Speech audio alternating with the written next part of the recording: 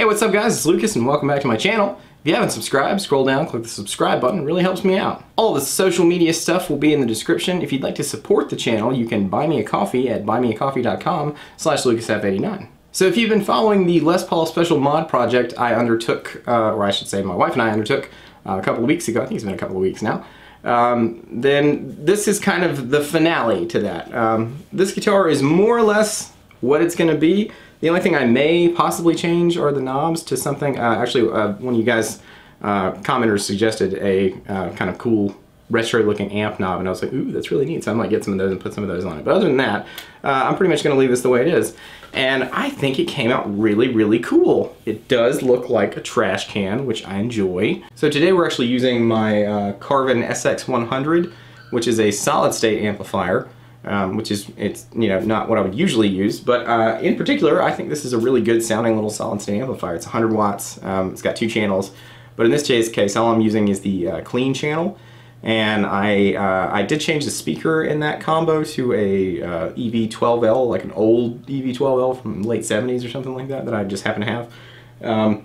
It's a pretty good sounding little amp, actually.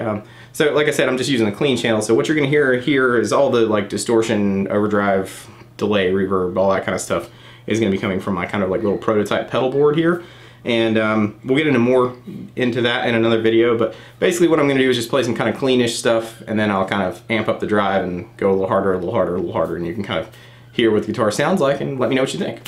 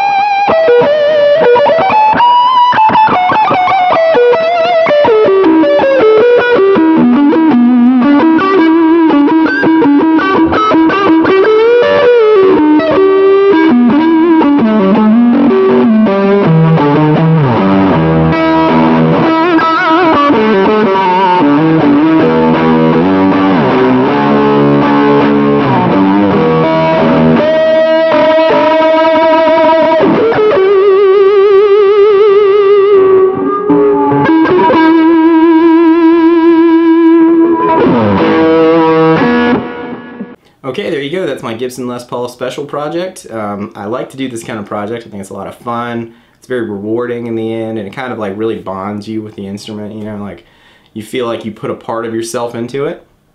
This is a really cool guitar. It's got a unique sound. It feels nice. It stays in tune really well. So, what's not to like? So, unless you just don't like the finish, in which case, okay, I get it. You just don't like the finish. Anyway, I hope this has been fun and enjoyable for you. Like I said, if you were interested about more of the stuff that went into this guitar, you can watch the other parts. You can kind of see me take it apart and do some work on it and stuff like that. So I'll leave links to those videos in the description.